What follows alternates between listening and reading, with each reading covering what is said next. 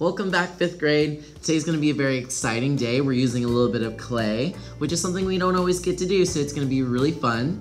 Today we're gonna be making Egyptian cartouches.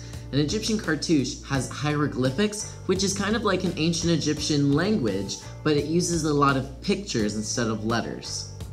A couple things that you're gonna need. You're going to need 2 different packages of the Sculpit clay. This is the clay that we're going to be using today. You're also going to need this needle. Notice that the needle can bend, but please don't bend it. Today it's going to be used to write our hieroglyphics. Please don't bend it because then they're going to break and then we won't have any more to use.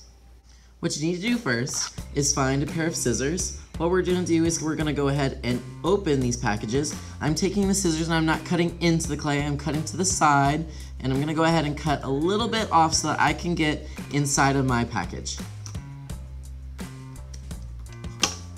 Please do this with both. So go ahead and open both packages. You should be able to see the lips of the package, and you might be able to go ahead and tear your package away. If your package doesn't tear, you can use the scissors. Once you get them out of the packages, you should have 2 small little white bricks. What we're gonna do now is take them and go ahead and smash them together. Use all your muscles. Once you have them smashed together, go ahead and start rolling them out. Using my hands, making it nice and flat.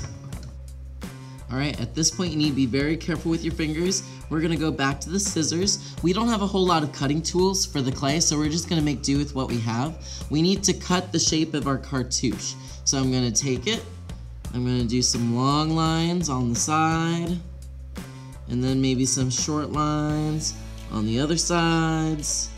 And this will get the trim off of the clay. So I'm gonna take it and kind of break it apart now, just like this.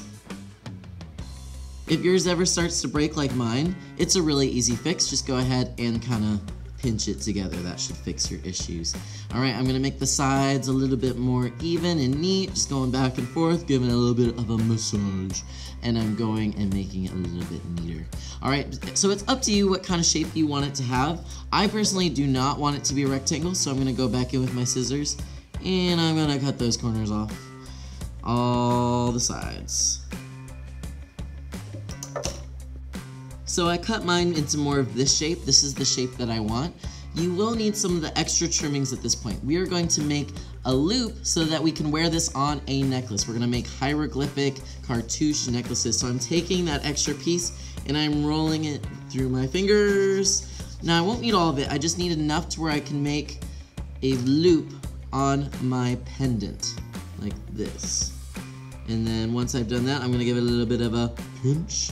And I am done. As long as you can see a little hole, you are good, because that is where the yarn is going to go through when we start wearing these. At this point, I'm going to go ahead and write my name on the back with the needle. So I'm going to take it, I'm not pushing hard, and I'm going to go ahead and write my last name on the back with the needle.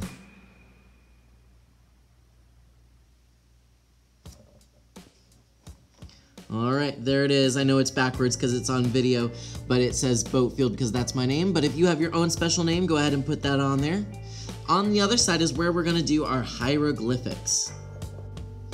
So remember, hieroglyphics is kind of like the ancient Egyptian language. However, it uses a lot more symbols. So I'm going to find the letter J because that is the first letter of my first name, which is a snake. And I'm going to go ahead and carve a snake in here. So I went ahead and did the snake because that is going to represent the first letter of my first name. And then I did the foot, which is the first letter of my last name, which represents B. So this is called my initials, but instead of English, we have it in hieroglyphics. At this point, our project is done for now. Next time we'll add some paint, but we need to let it dry overnight. The clay that we're using does not need an oven or heat to dry.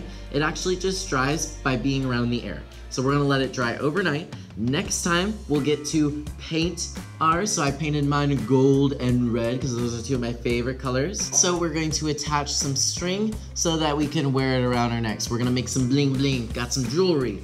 Alrighty guys, I'm so excited to see what we're gonna come up with today. I'm excited to see your cartouches. Remember, you can always be creative. Just because I didn't do something with mine doesn't mean that you can't do something with yours. All right, let's get started.